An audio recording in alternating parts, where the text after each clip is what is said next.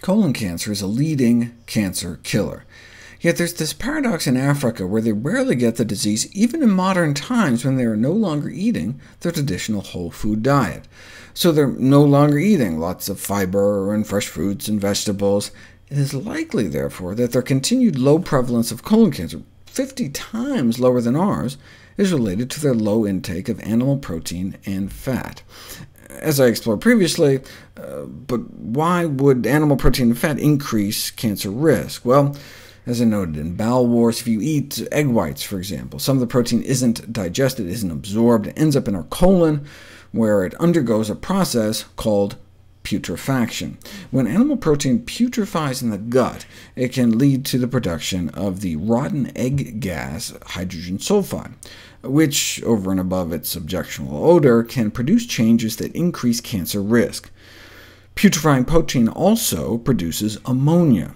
Over a lifetime on a standard Western diet, the bacteria in our colon may release the amount of ammonia found in 1,000 gallons of Windex.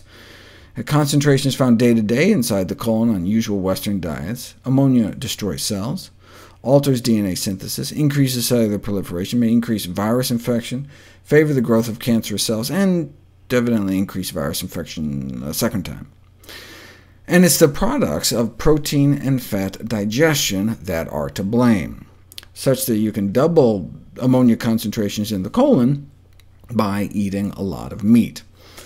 But put people on a plant-based diet, and within just 1 week, the enzyme activity that creates the ammonia in the colon drops like a rock.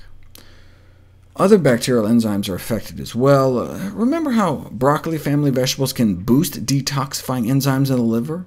These so-called phase 2 enzymes, UDP glucuronyl transferases. They detoxify drugs and chemicals by applying a chemical straitjacket, here shown in red, deactivating the date-rape drug GHB, or taking the carcinogens in meat like benzopyrene and rendering them harmless, before dumping them back into the intestine for disposal. But if our liver detoxifies it, why is benzopyrene in meat still associated with rectal cancer?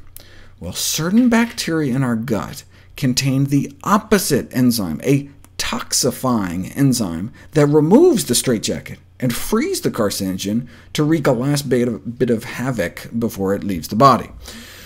But within 1 week of eating plant-based, we can drop that enzyme activity in our colon by about 30%. But this was with a raw, extreme vegan diet. What about a regular vegetarian diet? Compared to a pound of meat a day diet, those placed on a meat-free diet for a month experienced a 70% drop in toxifying activity, which may raise the amount of carcinogens within the colon. And long-time vegetarians exhibit just a fraction of carcinogen-releasing activity compared to those on a standard American diet.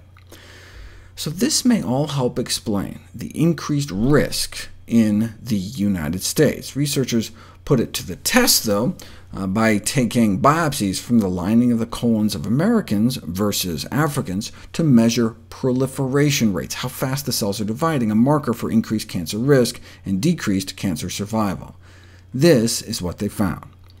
The black dots denote proliferating cells, which we can see throughout the colons of Caucasian Americans and African Americans. But only a few were seen in the African biopsies, dramatically lower proliferation rates. Overall, higher colorectal cancer risk was associated with higher dietary intakes of animal products and higher colonic populations of potentially toxic hydrogen and secondary bile salt-producing bacteria. And while they were in there to get biopsies, they looked around a little bit, and out of all the African colons they looked at, they only detect 4 issues out of 18 colons.